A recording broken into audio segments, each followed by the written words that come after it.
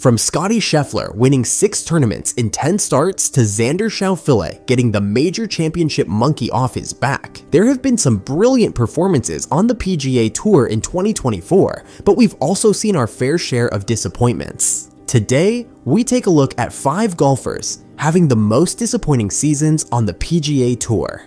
Starting with Max Homa. Homa has 8 top 25 finishes in 16 starts, and notched a 3rd place finish at the Masters for his best ever major finish. But his 2024 campaign hasn't been good enough for his lofty standards. He has recorded only 3 top 10 finishes this season, and the closest he's been to the winner has been 5 shots. Before we move to the other golfers, subscribe to this channel and give this video a thumbs up if you'd like to stay updated about everything golf.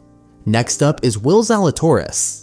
Zalatoris missed most of last season after undergoing back surgery, and it's been a struggle for him to find his old form. The rising star found a groove with 3 top 10 finishes in the span of 5 starts early in the season, but he's only gone downhill since then. Over his last 8 starts, Zalatoris has 2 missed cuts and hasn't finished better than 41st. We now move to Viktor Hovland. Hovland didn't finish better than 19th in his first 6 starts of the season, and he reverted back to one of the worst chippers on the PGA Tour. He showed some signs of life at the PGA Championship with a solo 3rd, but he then missed the cut at the US Open due to a poor short game week.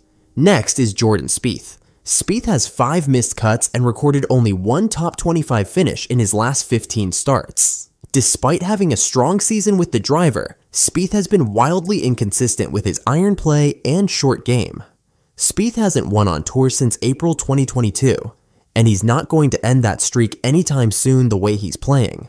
The final golfer on our list is Rickie Fowler. Fowler has more missed cuts, 5, than top 30 finishes, 3, this year. He ranks 155th out of 175 qualified players in total strokes gained, and he is currently 94th in the FedEx Cup standings. This could very well mark the beginning of the end for the 35-year-old.